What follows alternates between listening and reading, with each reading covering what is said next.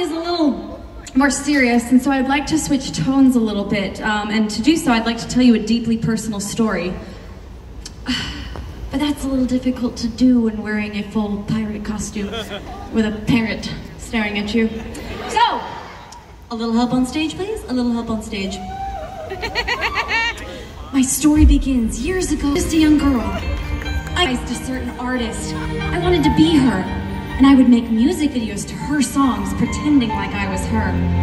Then, when I started my musician career, I did a cover of one of her songs, just hoping she would hear it, and that she would want to work with me. But she never heard it. But then, when I started writing music, I wrote a song specifically for her voice. It would be perfect. We reached out to see if she would sing on it, and she was on maternity leave. The answer was no. Oh, but you better believe I did not give up. I kept searching, I kept hoping, I kept dreaming and believing, and then one day, I got the call that I had been waiting for. She wanted me to collaborate with her on her album. Oh, it was miraculous. It was so exciting. From that experience, we ended up going on a tour together, and it was magical. We became best friends. Oh, and it was the best experience ever. And so I tell you this story on this day because your dreams are possible. Never give up on them because your beliefs become your reality. Keep the music going. I'm not done. Now, this evening before your very eyes, I will be performing for you a song that was on my most recent album that features the haunting, the beautiful voice of the one, the only, the incredible, my idol and my friend, Amy Lee!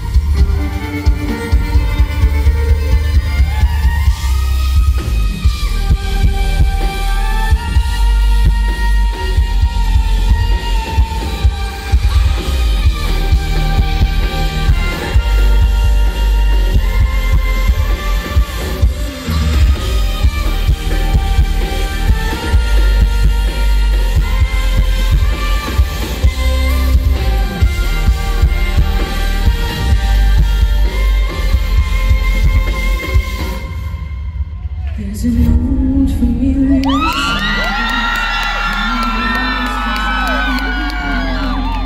I can hear the voice inside me, so I